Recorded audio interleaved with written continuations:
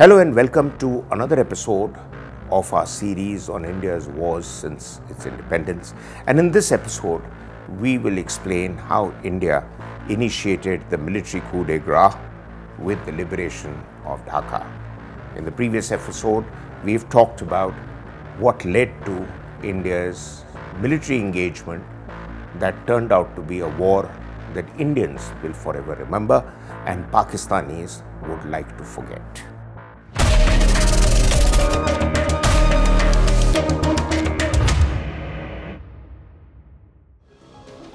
1971 was a remarkable year.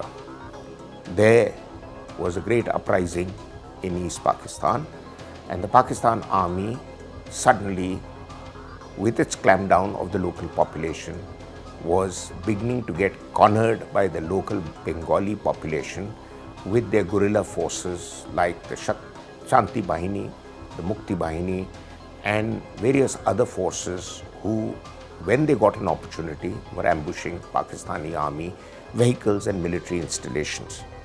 Training for these military activities was provided to the guerrilla forces of East Pakistan by India's army. Many officers who had commando expertise were brought in from the commando school to give them guidance. Senior military commanders taught them how to use basic military equipment, and India basically provided them all the support and resources necessary to launch attacks on Pakistan and its forces and keep them unsettled. There was also a government of Bangladesh that was established in waiting in Kolkata, that time Calcutta, and they were clearly engaging extensively with Indian Army's headquarters Eastern Command, which had General Arora as the army commander and the very capable General J.F.R. Jacob as the chief of staff. So all sorts of information, training, maps, and whatever assistance was being provided to them. But India also readied plans for the first time to use all the three services in what classically became an inter-service operation. So the Army, Navy, Air Force put together their own plans and then engaged with each other to coordinate the plans. The Navy had an extremely brave and capable naval chief, Admiral S.M. Nanda, who put together the plans for the Navy's massive attacks on Karachi Harbour, which, as we know, that took place on the 4th of December and completely unsettled Pakistan and made West Pakistan's navy virtually non-functional. On the eastern front, he moved the Indian aircraft carrier INS Vikrant quite secretly to blockade the coast of East Pakistan. Now, the Pakistanis were in a bit of a fix because they exactly didn't know where the aircraft carrier group was placed. What was done was the aircraft carrier group was placed on one of the islands of Andamans and Nicobar. So Pakistan was looking for them in the high seas but couldn't. And then the Air Force started this massive air campaign across East Pakistan. Soon, within a few days, Pakistan's Air Force was barely struggling to keep itself together in East Pakistan. Whereas on India's western front, the Air Force of Pakistan was very active and was in place after they had initiated the war formally on the night of 3rd, 4th December by attacking a number of Indian military and civilian airfields from Jammu to Pathankot to Agra, Jodhpur, elsewhere. So clearly war had been declared. But historical accounts now tell us that the war actually started on the night of 21st, 22nd November, when Indian troops that had been going into East Pakistan, giving a scare to the Pakistan army and pulling back before that, finally got into massive battle with Pakistani troops on the borders of East Pakistan. Two famous battles being the Battle of Hilli, where Air Guards won 3 Mahavir Chakras, and then the battles around Sylhet, the battles against Pakistani troops in various other military garrison townships. But what happened was that India noticed that Pakistan had built up formidable defenses along the borders, and therefore Pakistan was doing everything to stop India's attack on these major communication centers or border townships. Indian commanders, the most dramatically capable of them was General Sagat Singh, who decided that the smarter thing to do is to keep the townships where Pakistani troops were engaged and bypass them and head for Dacca. This is something that Pakistanis have admitted to me themselves that they never expected. And in later days, it showed the sheer vision of our military commanders that put completely Pakistan on the back foot. Because the orders to the entire Eastern Command from Delhi were that just liberate large patches of area in Khulna and near Chittagong so that East Pakistani refugees can be pushed back and India could create a POK kind of situation in East Pakistan. But the army had other plans, and good thing for the army that Mrs. Gandhi, having learned the lessons from her father and his cronies' deep involvement in the 1962 conflict, which led to the humiliation and the disaster during the Chinese invasion, in this case she kept out. The deal with General Manik Shah, Air Chief Marshal P.C. Lal and Admiral Nanda was, you guys look after the military campaign, I will look after world opinion and diplomatic support. And she did that very well. Finally, on the Western Front, Pakistan got a few shocks. One of them was a large military column that moved towards Longewala near Jaisalmer at the aim of capturing Jaisalmer and possibly even areas around Jodhpur. India had a small BOP detachment which was reinforced by a company of the Punjab regiment led by Major Kuldeep Singh Chandpuri.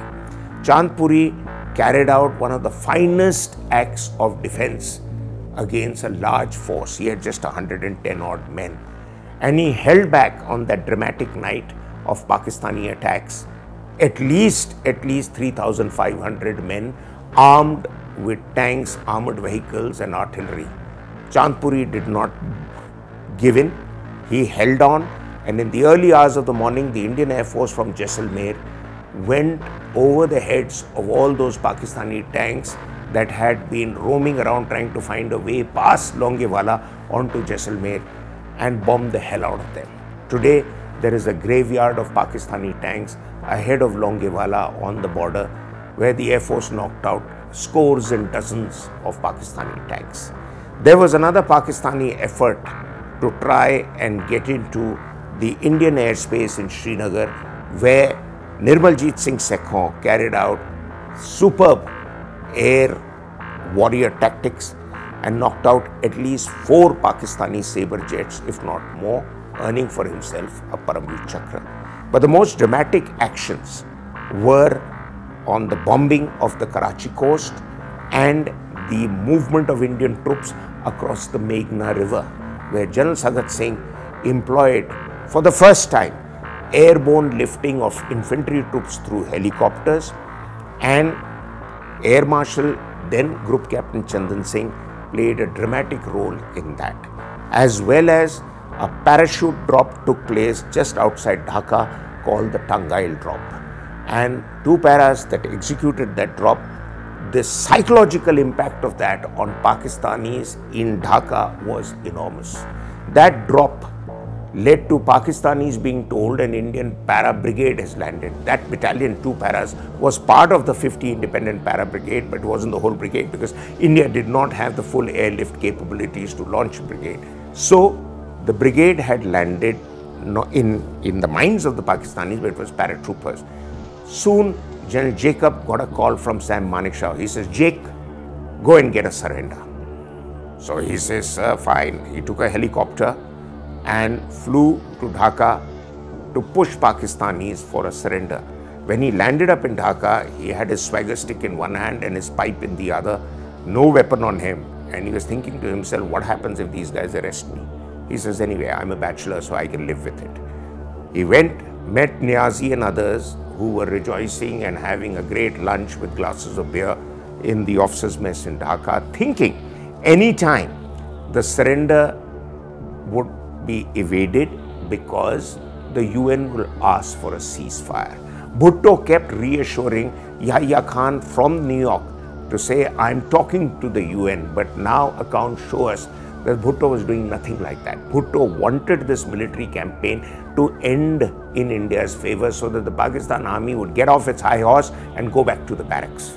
And soon, and one conversation, Yahya Khan kept yelling to him, when are they asking for the ceasefire? He says, I can't hear you, General. Again, he yelled back. He said, I can't hear you, General. Then the operator pitched in between. In those days, ladies and gentlemen, telephone communications were poor all over the world, at least from our part of the world to get to the West.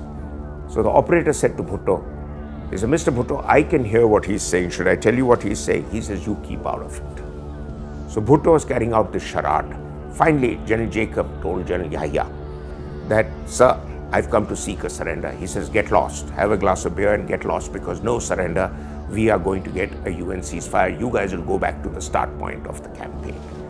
Bhutto had been assuring them of a surrender. Yahya and others believed it, and they were hoping the Chinese would also intervene in their favor. But the war, as we know, took place in end November, and after end November, the passes get sealed on the high Himalayas. The Chinese were no way going to be able to put troops on India. They had to be on the other side of the Himalayas. So, Yahya had told General Niazi, who was then commander of East Pakistan's forces, let's stick it out. Jacob tells him, he says, sir, I give you 3 chances to get a surrender and see that the orders are passed to your troops. Otherwise, we'll have no choice but to order the butchering of Pakistani troops. And finally, on his third option to on his third call to General Niazi put his head down and started weeping. He says, I'll accept the surrender, but I won't command the parade. Jacob said, no problem, your ADC will command the parade. But tomorrow morning, 0900 at the Dacca race ground, and we will take your formal surrender in front of the whole world. Jacob went back to Calcutta, told Manik Shah. Manik Shah went and told Mrs. Gandhi. Mrs. Gandhi was not expecting such a quick surrender and such a great victory. So she ran up the steps of Parliament and announced that Dacca has fallen to Indian troops. Rest, as they say, is history, but the next day, the whole lot of them, General Arora, General Sagat Singh, Air Marshal Diwan, executing the air campaign, Admiral Krishnan, executing the naval blockade of East Pakistan, all landed up in Dacca, and on 2 rickety tables quickly assembled in the Dacca parade ground, the surrender document was signed by Jajit Arora and A.A.K. Niazi, both lieutenant generals, interestingly, both being batchmates from the Indian Military Academy of Dehradun. Niazi pleaded that he told Arora, I'm only signing this under the condition that you will give me military cover and take me out of here because the crowds are ready to lynch us. This is the first time after a military surrender, the surrendered troops were allowed to keep their weapons from being lynched by the Dacca and the Bangladeshi population who had been beaten up, who had been molested, who had been raped by the Pakistan army. The most shameful conduct by any army in the history of warfare. And so, finally, India sat with 93,000 prisoners on its lap, a bonanza that nobody had expected. Thereafter, in Simla in 1972, Mrs. Gandhi met Zulfikar Bhutto for the peace talks and the Simla Accord.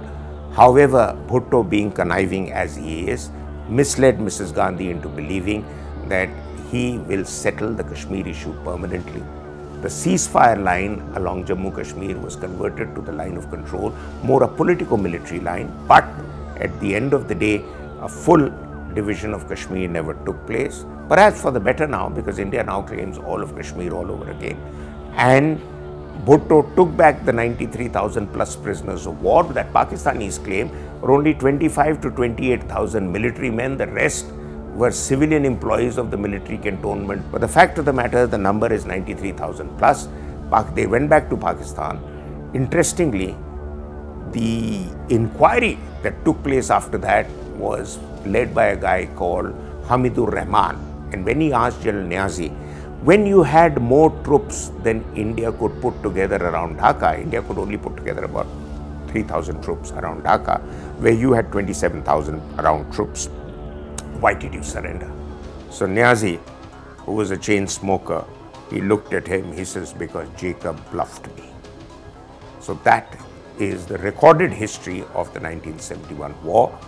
India had a victory that its diplomats and bureaucrats sadly squandered by giving Pakistan a decent exit out of the conflict, and Pakistan now claims this was an Indian bluff.